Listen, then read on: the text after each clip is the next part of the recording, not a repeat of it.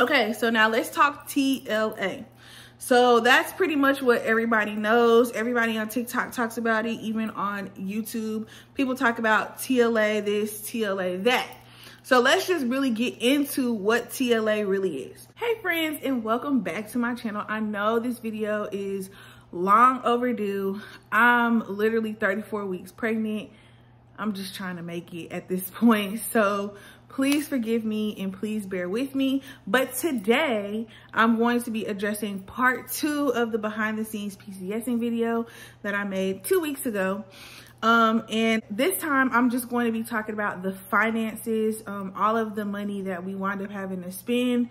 And I will also talk about some of the money that we received back from having to spend a lot of money. So without further ado, I'm just gonna go ahead and get straight into the video. No, this is not gonna be a story time. I'm literally just going to be breaking down numbers to you guys.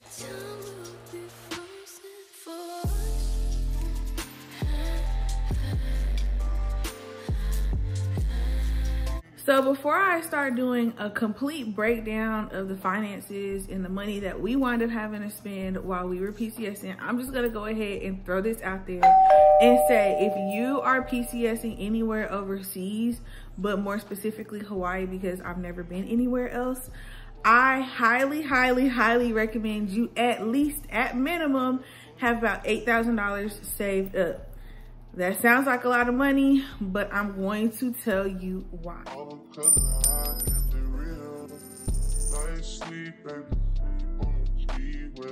So in part 1, I talked about how much money I spent on just shipping my personal car. So like I said in the last video, the military will only pay for one car to be shipped overseas. The second car you will have to come out of pocket for. When I shipped my car, it was about $2,120, if I'm not mistaken. The first vehicle through the military, we literally didn't have to pay, we didn't have to pay nothing. The only thing we had to pay for was like the car detailing and stuff like that.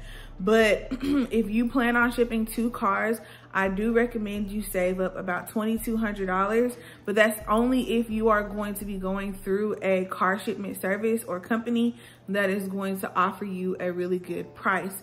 Most car shipment companies, they are charging anywhere between $2,400, $2,500, $2,700 just to ship your car. So that's also something else to think about.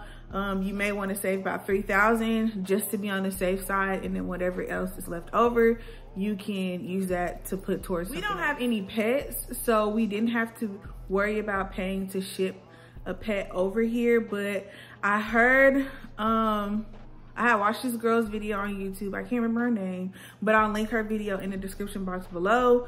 Her and her husband shipped their dog, and I think they flew through Alaskan Airlines, and I think she said they only paid like $150 to ship their dog, if I'm not mistaken. So I will link her video down below in the description box if you do have a dog or animals that you are trying to ship over to Hawaii. You also want to make sure that your pets are like fully vaccinated, and it's a lot for pets to go get to Hawaii as well. So you want to make sure that you have all of your paperwork together for your pets as well. So right off the bat, we wound up spending about $2,100 on just shipping my car, and that was before we even left the mainland. Then when you do arrive on the island, you are going to need transportation. Now you can use Ubers, and the military, well, the Army will reimburse you your money for Ubers, but they will not reimburse you any money for rental cars. Now me and my husband, like I said in the last video, we want to be more comfortable than convenient. So we decided that we were going to go ahead and get a rental car, because that would be what would be most comfortable for him and I, opposed to getting an Uber and driving down the street to the commissary to get snacks. So a rental car just worked best for us, especially because we wanted to go to Waikiki. We wanted to sightsee on the island, and we didn't know how long it was going to take for our cars to get here. So we just was like, you know what, let's just go ahead and get this rental car. Now, with that being said, our rental car was about $1,300. And that's not including the deposit that you had to pay. And that is a hassle when you get on the island. So we initially tried to get a rental car through Alamo, and they would not allow us to get the rental car because we did not have a credit card that would be able to like basically purchase the rental car for the entire week that we had it for. Or we had it for 2 weeks. Girl, get it together. We had the rental car for 3 weeks, y'all. We weren't able to get that rental car because me and my husband, we have credit cards, but our credit card limit is not excessive. Like, it's not over $500. So because we didn't have a credit card on file that we could use to purchase the full amount of the 2 weeks that we would be having the rental car, we couldn't purchase the rental car.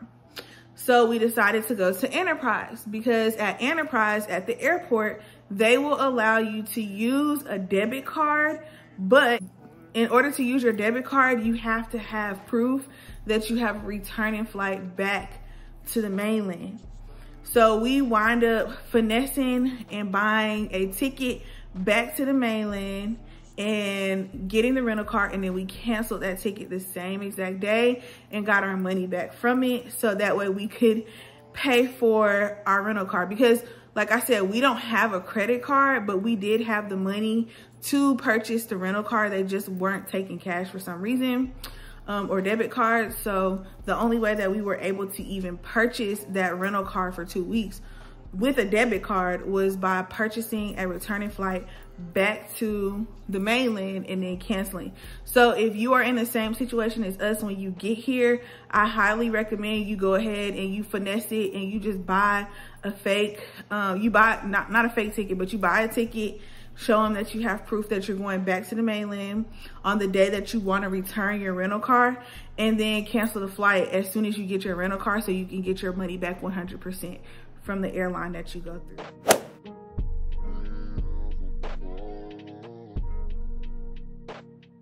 So now I spent $2,100, so $2,120 on just shipping my car, and then we had to spend about $1,300 on a rental car for 2 weeks. So now you're starting to see the money adds up really, really quick. When we arrived on the island and we got to our hotel, what they don't tell you is that TLA does not automatically kick in. You have to wait for TLA to kick in. You have to wait for them to give you your TLA in order for you to be able to pay for the hotel. So don't come to the island thinking that, oh, TLA is gonna kick in and I don't have to come out of pocket for anything, because you are.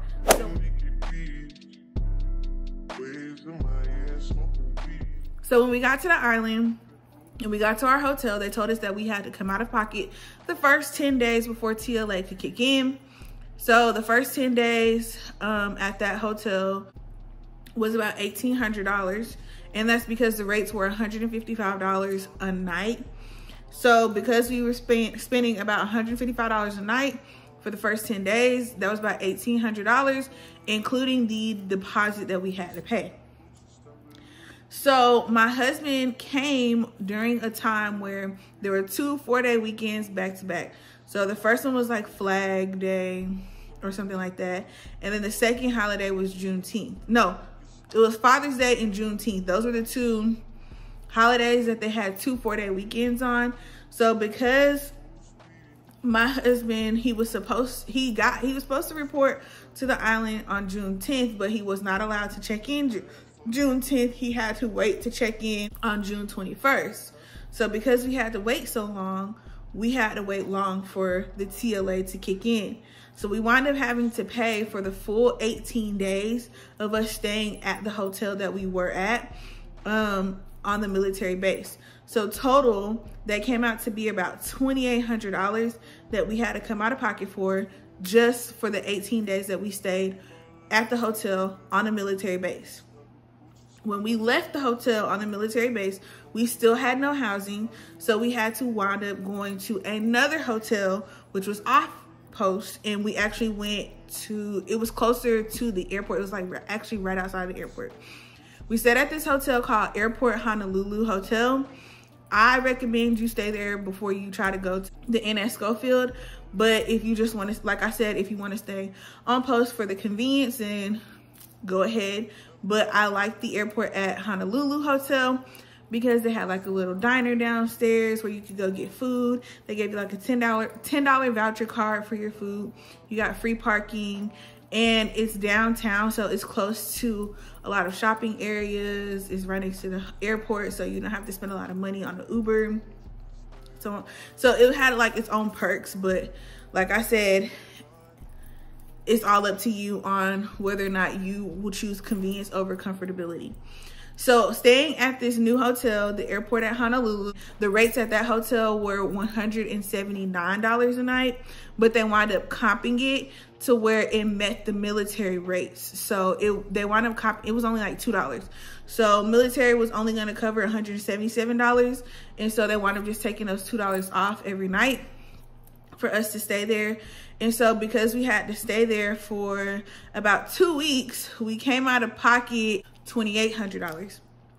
So with the car shipment, which was $2,100, the rental car, which was $1,300, the first hotel that we stayed at for 18 days, which was $2,800, and then the second hotel that we stayed at, which was another $2,800, we came out of pocket a lot of money. And that's not including money we had to spend on washing our clothes while we were at the hotel, getting food while we were at the hotel, and putting gas in our rental car. So we spent a lot of money on just barely making it when we first got here. Now that I've covered everything that we had to come out of pocket for, I want to talk to you about the things that we got reimbursed for and the things that we would not get reimbursed for.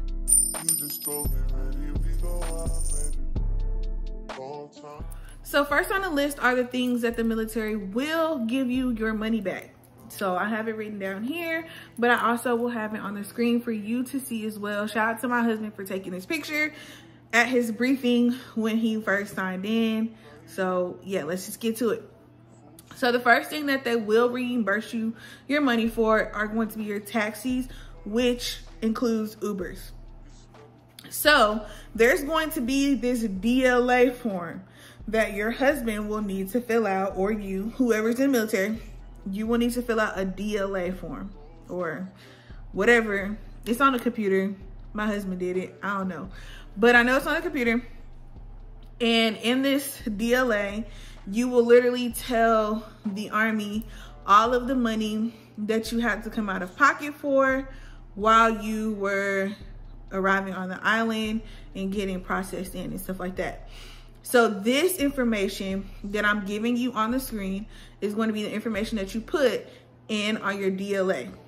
The first thing that they will reimburse you for are your taxis and Ubers. Nobody really takes taxis anymore, we know. But your Ubers, you will money back for your Ubers. But the thing is, if your Uber costs more than $75, you will have to show them your receipt. So $74 and below, you do not have to show a receipt. $75 and up, you will have to show a receipt in order to get your money reimbursed. Another thing that you will get your money back from is when you're at the airport and you are checking in your bags. If you had to pay an extra fee for excess or overweight bags, the Army will give you your money back for that. So I think I had to pay an extra $30 because we went over one bag, and so they reimbursed us that $30 that we went over on. Another thing that they will reimburse you for is your plane ticket. And you have to get your plane ticket before you even get there. And that will you have to purchase your plane ticket with your GTC. So basically the money that they give you back for your plane tickets from the DLA, you'll use that to pay off your GTC. And then they'll also pay for your pet quarantine. And if you look at the picture, it literally tells you everything that you need to have together, like all the paperwork and stuff like that that you need to have in order to get that money reimbursed for your pet quarantine. So go ahead and screenshot this so you can keep this for whenever you get ready to PCS. You can stop at Gucci, stop at Louis V. Come with me, fly you out to grief, full speed. So now let's talk about the things that the money will not give you your money back for. So the first thing is going to be a rental car. So like I said, we came out of pocket $1,300 for 3 weeks for a rental car. We did not get that $1,300 back. Now, we were okay with not getting that $1,300 back, just simply because, like I said, we chose comfortability over convenience. Another thing that they will not give you your money back for is laundry. So like I said, we had to literally pay to wash our clothes in these hotels that we were in, and they were not cheap. They were about like $4 to wash and then $4 to dry. And we had several loads. So they will not reimburse you your money for the laundry. They also will not reimburse you ATM fees. They are not going to reimburse you for gas. So if you get a rental car, you have to pay for gas, and they're not going to give you any money for gas. They will not reimburse you money for food, but you will get money from TLA that covers foods, and we'll talk about that in just a minute. They're not going to reimburse you for lodging more than 75 miles outside of your last duty station. So me and my husband, we came from Fort Bliss in El Paso, Texas. We stayed with my mom and dad who live in Dallas. That's more than 75 miles outside of our last duty station. So had we stayed at a hotel in Dallas, they would not be reimbursing us our money for staying at that hotel. That's why I said it's very important if you have family or friends that live close to where you're getting ready to ship your cars out of, or you're about to fly out of, to utilize them, because you will have to use your GTC card. And when they give you your money back, you will have to come out of pocket for that portion. They're also not going to reimburse you for baggage carts. And you are going to have a lot of stuff, so you're probably going to need a baggage cart. But luckily at the airports, they're only about $6 for a baggage cart. And then they will also not reimburse you for tolls. So if you are living in a state where it has toll roads, they will not give you your money back for that. So these are all the things that you need to take into consideration as well. These are extra expenses. I did not sit down and personally hand calculate how much money we spent for food and laundry and stuff like that. But I do know you do need to just save up like at least $500 for all of that if you plan on not getting a house for as long as we did not have a house for it.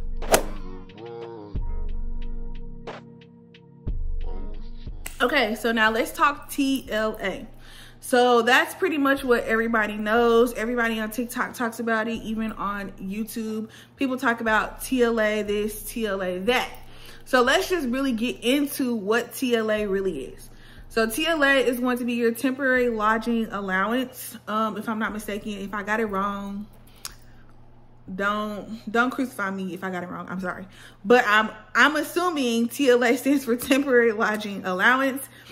And so basically, this money is going to literally cover your hotel expenses, as well as they give you an allowance for food. So depending on how many dependents your husband or you have, that's how much money you get back for food and for lodging as well. I will post a picture of the rates for TLA right now as of 2022. Me and my husband, it's just two of us right now. So our TLA gave us maximum $177 a day. And then they also gave us $148 a day for food for the both of us. So for every day that we stayed in the hotel, we got $148 just for food for the both of us. So of course we were going to get extra money back because we wound up coming out of pocket for all of the hotel that we spent, all of the money on the hotels that we stayed at. And we also had to pay for our food, but we didn't spend too much money on food. I don't know why, like we just didn't. But we didn't spend too much money on food. So when we got our TLA back, our TLA wound up coming out to be, hold on, let me do the math real quick. Okay, so I have to go do some math really quick, but I'm back. So when we stayed at the hotel on the military base, our rates were lower. So on the military, if you were staying on the military base, your TLA rates for your room and lodging would be $155 a night max, okay? So because we stayed there the first 18 days at the Inn at Schofield, we spent about $2,790. So that's how much money we were getting back, because that's how much money we spent. Then we stayed at the airport at Honolulu hotel. So because we were staying off post in a hotel that did not have a kitchen, our max TLA daily rate was $177 a day. So because we stayed there for 14 days, we wound up coming out of pocket $2,478. Those two quotes that I just gave you did not include the deposit that we had to pay.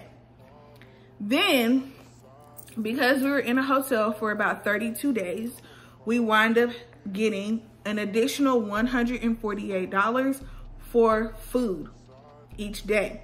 So that came out to be $4,737. So total, the $2,790, the $2,478 plus the $4,737. That's how much total we got back from TLA. So that's our room and board. But then my husband filled out a DLA form. I'm not gonna act like I know what DLA, I know what it stands for, but I don't know how it works. But basically what DLA is dislocation allowance. So you have to go onto like this website, you have to fill out this form, basically telling the Army how much money you came out of pocket. They give you rates based off of your dependents as well. And then you get money back from that. It's like a one-time flat payment of whatever you filled out on your DLA form. So we wound up getting the DLA before we got the TLA. So we got most of our money back, I'm not even gonna lie, but we had to spend money in order to get our money back plus more. It's kind of one of those situations where you have to pay to play. So we had to come out of pocket a lot of money, but we wound up getting that money back plus more after everything was all said and done. So I hope you guys enjoyed this video. I hope that it was very informative. It's really not easy when you're transitioning and changing from one duty station to the next, especially when you have to come out of pocket so much money, y'all, like so much money. But I hope that you gained some information and some knowledge from this video about how much money to save up, how much money you plan on spending, as well as how much money you plan on getting back based off of the information that I received during our process of PCSing here to Hawaii. So if you have any questions, comments, or concerns, go ahead and leave them in the comment section down below. My husband will be the one to respond just because he knows all the information. So if you have any questions, comments, or concerns, leave them down below. And if you like this video, give it a thumbs up, and I will see you guys in my next video.